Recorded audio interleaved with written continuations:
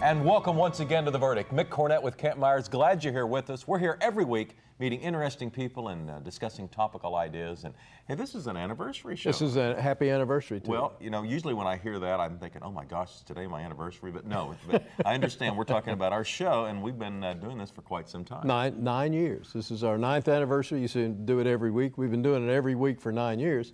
And it's kind of amazing to think about. It is. I think we're gonna catch Bonanza here as one of the longest running 30-minute shows of all time if we don't watch it. You're getting to look like Hoss Cartwright as it is. Well, we have a guy today who you and I have known a long time. Indeed. And, I know we both admire very much, and we're very appreciative to have Tom McDaniel, the president of Oklahoma City University, on our show. Yeah, he's got a lot to talk about. He's got a lot going on, as always, and he's a wonderful guest. We'd be looking forward to hearing from him. It's coming up today on The Verdict.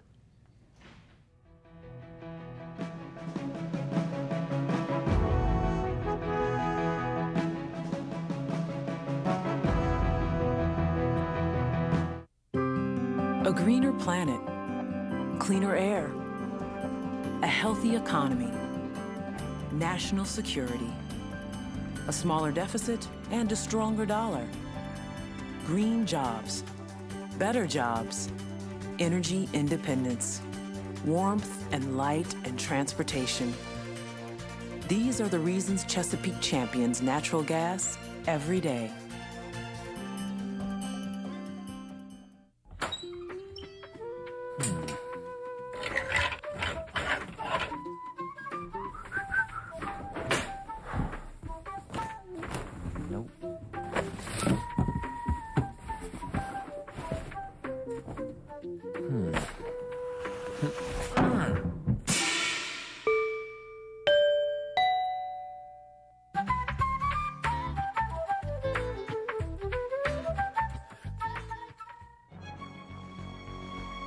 Wilsey, Meyer, Eatman, Tate.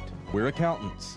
We do taxes, business valuations, estate planning, and consulting. And we're right here in Oklahoma, working with the owners of small and medium-sized businesses. Steve Wilsey and Stuart Meyer have the resources and the experience. Wilsey, Meyer, Eatman, Tate in Oklahoma City and Tulsa.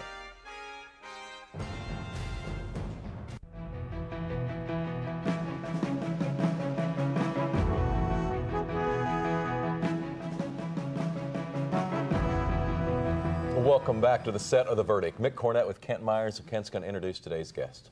Today we have an old friend joining us on our 9th anniversary show who started his current employment 9 years ago as well.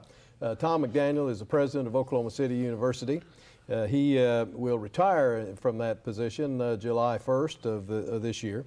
He started out his career after OU Law School in private practice, then was the administrative director of state courts as appointed by the Supreme Court. Then went to Kerr McGee and had a long, very illustrious career there, retiring as vice chairman of the board. And in 2001 was selected as president of Oklahoma City University and has served there with distinction, making great strides for that university. And he's going to retire, and we're here to talk to him about what's been going on at OCU and what will be going on. Welcome back. Glad to be here. Glad to have you. Well, thank you. You know, the university seems to be in pretty good shape as you get ready to step down. Well, I think it is. I think every university, public and private in America, has felt the pinch of the economic downturn that we've all seen. But we're in really good shape financially, and we've had to tighten our belts some, but from an assets standpoint, we're in great shape. Now you, in your tenure, you shepherded, I think, a very successful long-range fund drive for the university, did you not? Well, actually, two. We did one in connection with our centennial in 2004. That's we what I raised was $100 thinking. million, Yeah. and then when we were able to get that completed, we started a $50 million drive that we completed in January. So both of those have been done, and we're very proud of that. And the capital improvements that have been made on the campus, you know, don't expect you can list all of them, but in general, the improvements that have been made over the last 10 years consist of what? Well, we built a new business school, the Minder School of Business, the Wandale Bass Music Center. Both of those are iconic buildings on our campus. We've redone the student center. We have a new school of dance. We have a new dormitory, new softball field, and on. And we've got 3 projects that are that we're in the middle of now that are resulting from some of these good things. Well, talk about your student body a little bit, about its size, its diversity, how many live on campus, how many live off, and the like.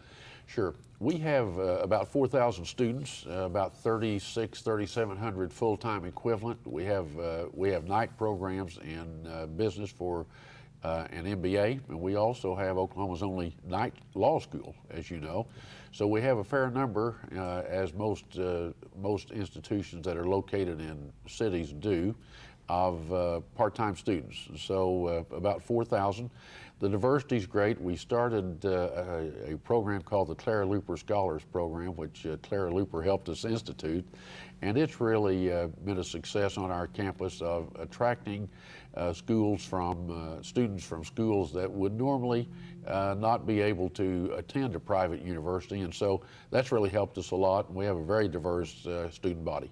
The international component, I know, is also something that Oklahoma City University has been proud of, and there's been all sorts of immigration issues that have affected private schools across the country as for the national consequences of 9/11.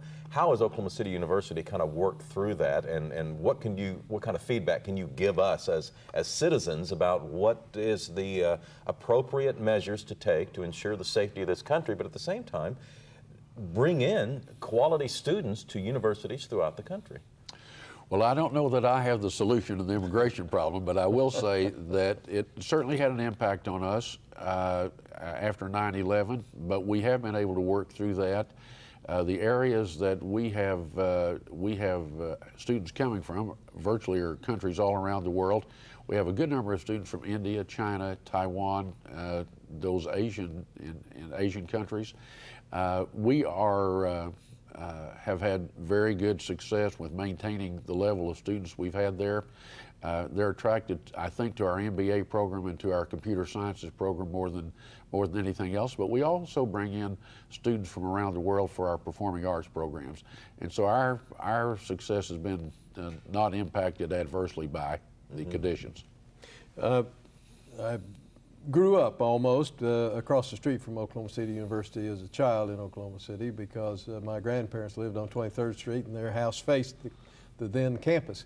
And the thing I remember most about it was the Gold Star building. Yes. You've been on 2 or 3 times and we've talked about the Gold Star building, but what's the current utilization of it and what are the plans for it, if any? Well, we have a law school that's located in the Starkey's Law Center, and all of the faculty and the law library is contained in the Gold Star building. It is the iconic building on our campus, and we plan continued use of it. We are considering a move downtown for our law school, and if we do that, we will use the Gold Star building for a seminary. We have a seminary that we started on campus. It's now in its 2nd year, 25 students first year, 50 this year. We see it getting to be about 200 students, and we think we would use the Gold Star building for that purpose. And for our viewers, in case they don't know, the OCU is affiliated with the United Methodist Church? That's right. United Methodist Church is our affiliation. Talk more about the moving of the law school downtown, if you will. Why would OCU be interested in moving from 23rd Street down to Main Street, if you will, with the law school?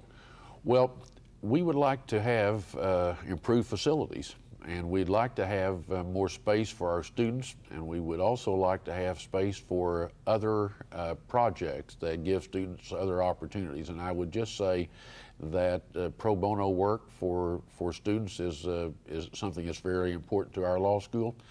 In addition to that, we've just announced the initiation of an Innocence Project. We had John Grisham on our campus to speak, so we'll be starting that. So first and foremost, to improve our facilities, and secondly, to give more space to the programs that we'd like to start.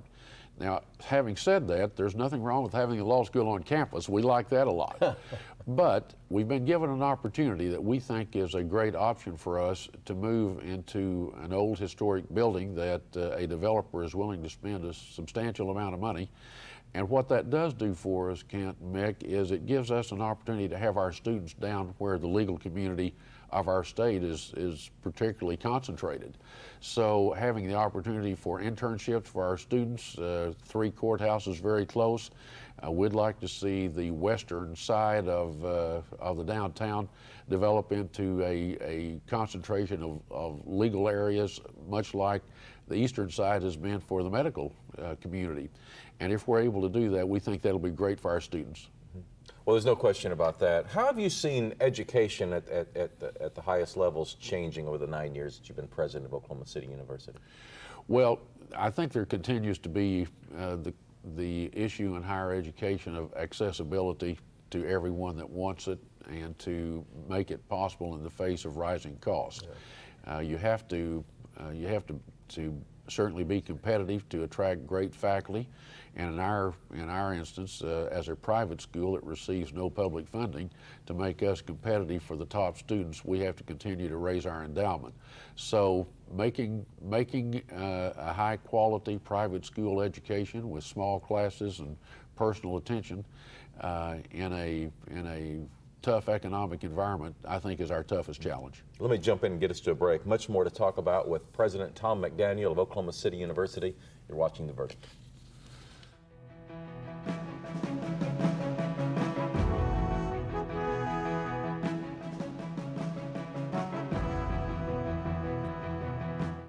I remember walking into the academy and seeing the Highway Patrol core values, the professionalism, the courage, the bravery, integrity. And I realized that those are some of the same qualities that I was taught by my grandmother that the Chickasaw Nation valued in their people. We had received calls of heavy, heavy rain. I mean, it was the most unbelievable thing I've ever seen in my life. We had seen the white pickup truck with the 2 elderly people in it. There was no means of escape. And looking down at these people, you could see the terror in their eyes, and we knew we had to make a move, or these people would probably die. And I reached down and grabbed their arm to help pull them up. I remember thinking, these people are gonna live, this is gonna work out. I appreciate this citation, but that's what we do. That's what we're expected to do. I'm glad that I was able to carry on that tradition of bravery and courage under strife. The oil and natural gas industry help provide a revenue that feeds our schools, providing a better education for not only my kids, but for children all over the state.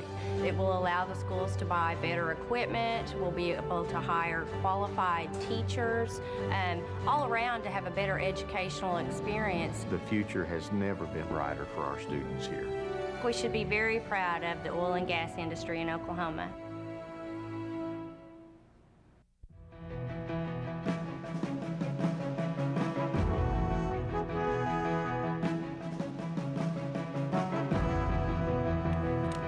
Welcome back to The Verdict. Mick Cornett and Kent Myers visiting with Tom McDaniel, the president of Oklahoma City University. Tom, for years and years, Oklahoma City University has had the reputation of having, if not the best performing arts program collegiately in the United States, certainly one of the top 2 or 3. Now, I know that doesn't happen by accident, getting a distinction like that. How did that come about at Oklahoma City University? Well, it isn't something that started in the last few years. It's something that we've been building on for 50 years or more. And it results from 2 primary things. One is a commitment to excellence, and that requires us getting great faculty. And we have some really wonderful teachers there. For example, Florence Birdwell, who has taught both Kristen Chenoweth and Kelly O'Hara and a good number of others as well. And then secondly, the ability to attract great students from Oklahoma and far beyond. We have national auditions and people flying from around the country. And so I think it's that competition for the scholarship money, the endowment that creates those scholarships, and great faculty. That's what's produced those programs. Now, Florence Birdwell, an interesting article in the last 2 or 3 weeks about her and problems with her voice as a singer. She was a singer and lost her voice, couldn't sing, and decided to teach. And has, of course, I guess, been one of the premier teachers in the United States. She's still active, I take it. She is. I see her every week. She is quite active. In fact, Kelly O'Hara is going to be on our campus in just a few days, coming back. Florence has invited her back. She's going to do a benefit for Deer Creek Public School Foundation, to raise some money for them. That's where she graduated from high school. And April the 10th, I think that's a Saturday, and I've got tickets for you guys if you want to come. She's, I think she's as good as there is in the world now. As you know, she starred and been a Tony nominee, so she's doing great. Yeah, and she's been on this show. Yes. In fact, I saw her in South Pacific on Broadway. It was, just wonderful. She's just great, and she's just as great a person. She's coming back. She's always good about coming back to help. Well, the school also has a great reputation with the Steinway program. Can you elaborate on that and talk about what a special opportunity that is for the school and its association with the Steinway Company? Well, I will. I can't say Steinway without saying Wanda Bass. Wanda Bass offered us the opportunity to become an all-Steinway school. As you might surmise, I didn't know much about that. And Wanda Bass and Mark Parker, the dean of our music school, and I went to Steinway & Sons in New York, and we became the largest purchaser in the 175-year history of Steinway. We bought 110 Steinways, cost about $2.5 million, and Mrs. Bass paid for every one of them. And then decided we needed one at the business school, so she gave one to Herman Minders. So I think we're the only business school in the country that has a Steinway in the lobby. And she also left an endowment for us to maintain those. And what that does for us is it makes our students play on the finest musical instruments in the world. Well, that's an example of the commitment you mentioned earlier. Absolutely. And let's talk about your athletic teams. You know, you've had a lot of success there in your tenure. We've got 37 national championships, and both our men's and women's basketball teams both qualified for the national tournaments. Neither one of them won it. Oklahoma Baptist University men won, and I offer my congratulations to them. They're rivals, but they played great. We also have had a great year in volleyball, wrestling, and things that go on in the fall. Spring sports are great for us. We have national championship caliber teams in both baseball and softball, and I might say golf. Our women's golf team has won 5 straight national championships, and our men 5 of the last 7. So athletics, good thing for us. The thing that probably interests the mayor the most is that we have a great rowing program. I was going to ask you about it. Yeah, we talk a little bit about it. Well, I'm very excited about that. The credit goes to Mike Knopp, our coach, who I think by any measure is an extraordinarily visionary young man who's far more to us than a rowing coach. But we have a rowing program that probably has 75 or 80 students from all around the country, all good students. It's a great fit for us because they're academically solid and they represent us well in national events. One program that you initiated fairly recently that got a lot of press, I guess because it's a little unusual, is the women's wrestling program. Our wrestling coach, Archie Randall, came to me and said that women's wrestling was going to be an Olympic sport, and that to some degree has been our focus, to try to focus on having sports that eventually are held in the Olympics. So that's been a focus for us. So we started that, and it's attracted probably 25 young women from around the country, one of whom was a National Merit Scholar. And so we're delighted to have them on our campus, and they won the national championship this year. How many schools around the country have a program? I'm going to say 20. Texas has high school women's wrestling. They have probably 5,000 or 6,000, and that's our main source of students who do that. But we have them from all over the country. Well, let me change the subject a little bit. Let's talk about a very recent appointment that you have received as chairman of the MAPS 3 Oversight Committee for the overseeing, as it indicates, of the MAPS 3 program, its development and the like. Congratulations to you on that selection, and I assume you approached that with some trepidation. Well, don't talk him out of it, Ken. I was flattered to be asked by the mayor to serve in this capacity, and I'm very excited to serve. The timing is good for me. As you've already mentioned, I'll be stepping away from the presidency at OCU on June the 30th, and so I will have more time, and I think this is a job that's going to require more time and commitment than just any civic opportunity, and I was a big supporter of MAPS. I think it's a transformational time in the history of our city, and I am just as excited as I could be to be a part of this, and I look forward to working on it. Tell me just generally, or tell our viewers generally, what an oversight committee of this sort does. What kind of power does it wield, or advice does it give? Well, I've got the expert on this on my left, but I've read the ordinance, and as I understand it, it would be our duty to advise. We're not a decision-making group, but we are going to be, in addition to the oversight committee, there will be 7 additional committees that will focus on the different areas. For example, the river, the convention center, and those sorts of things. So I see ours as being an organization that will help ensure that the citizens of Oklahoma City get what they bargained for in MAPS 3, that we will be an advisory group that will manage the activities of these committees and then report to the mayor and city council and give them our view about it. There will be much to do, and as I say, I think that it is a wonderful process that's been outlined by the ordinance, and we support it. Well, we're excited about it too. I know it at City Hall, and the taxation started on April 1 for MAPS, and it continues for 7 years, 9 months. As Tom mentioned, it's an intricate process in that we have this Citizen Advisory Board, which advises the City Council on direction. Our city staff also rolls up its sleeves and gets into this. There's a tremendous amount of information that's percolated up, and you know, we look at best practices around the country, and we also have, I think, we're the good fortune of having such a good track record of having run MAPS and in the finishing stages of MAPS for Kids.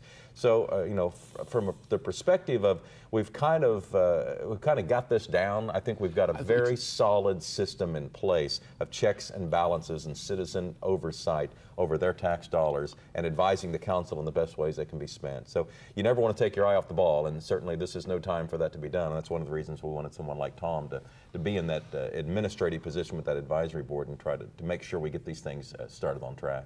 Well, you've been the administrator of all the courts in the state of Oklahoma. You've been primary administrator of 2 universities in this city and a huge law department at Kerr-McGee. Your experience does bode you well for what you're about to embark on. Well, I hope so. I'm thinking that we want an orderly process that's transparent and collaborative, and want to ensure the integrity of the process, and that's the kind of stuff I like to do. So I'm very anxious about it. Getting back to OCU and kind of wrapping up in the final stages of your tenure there as the university's president, you and Brenda have been very active with the students. The times that I have seen you interact with the students, I'm just amazed at what on seemingly a first name basis and the relationships that you have cultivated with what has to be a difficult task of communicating with several thousand students on a daily basis. How do you do that?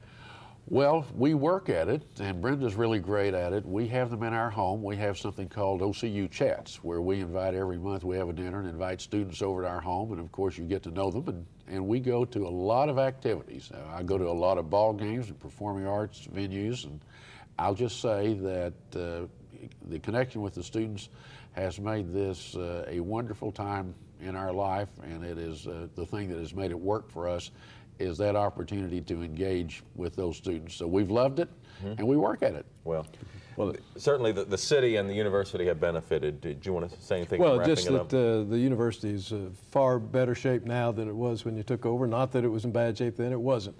But you're to be commended for the outstanding work you've done at Oklahoma City. Yeah. Thank you.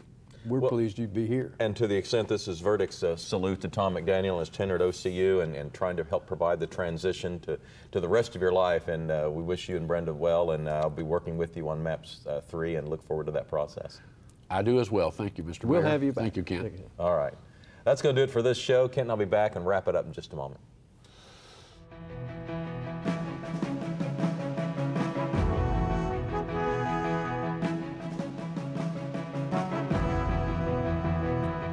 All children deserve a life of hope and love, but sometimes they experience a life of pain, neglect, and abuse.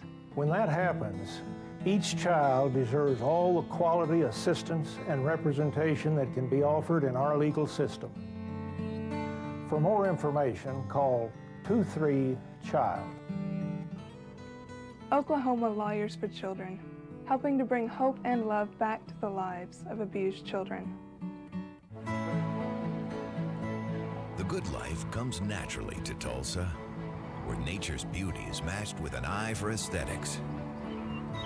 A legacy of neighborhoods graced with lawns and landscaping and handsome homes.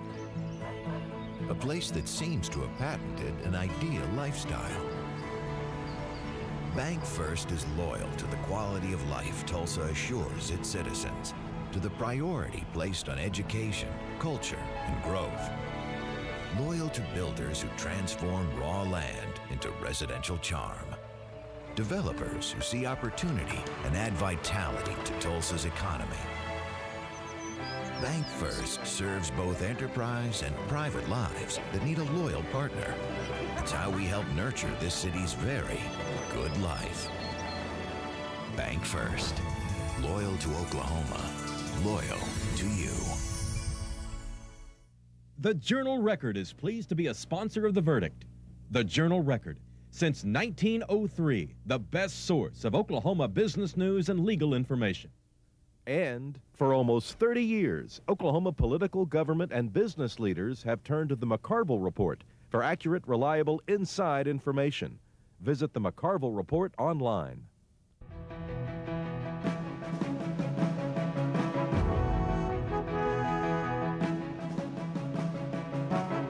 Mick Cornett and Kent Myers here, wrapping up the show that we visited with Tom McDaniel, the president of Oklahoma City University. Yes, Tom is closing out a really distinguished career as president of Oklahoma City University on July 1st. He'll be succeeded by the Honorable Robert Henry, who's now the Chief Judge of the 10th Circuit Court of Appeals in Denver, former Dean of the OCU Law School. But today was devoted to Tom and his illustrious career, a real people person and a person who has taken the great standards of OCU to even higher levels. I guess it's in as good a shape as it's ever been, and not that it was in poor shape when Tom took over, but he has certainly elevated and made this a very high profile and something that citizens of Oklahoma City can be very proud to share the name with the school. Yeah, I went through law school with Tom, and he's always had a great sense of timing.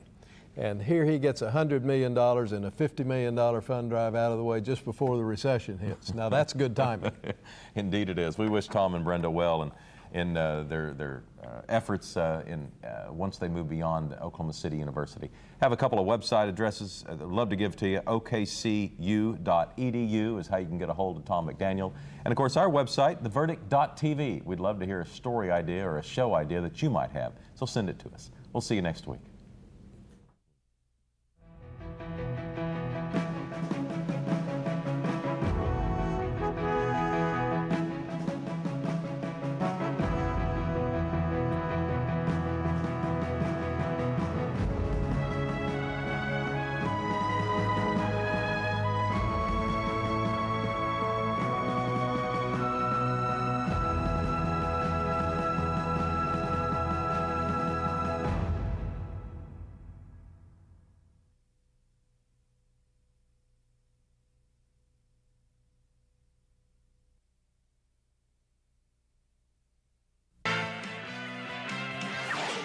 The preceding program was produced exclusively for the Cox Channel.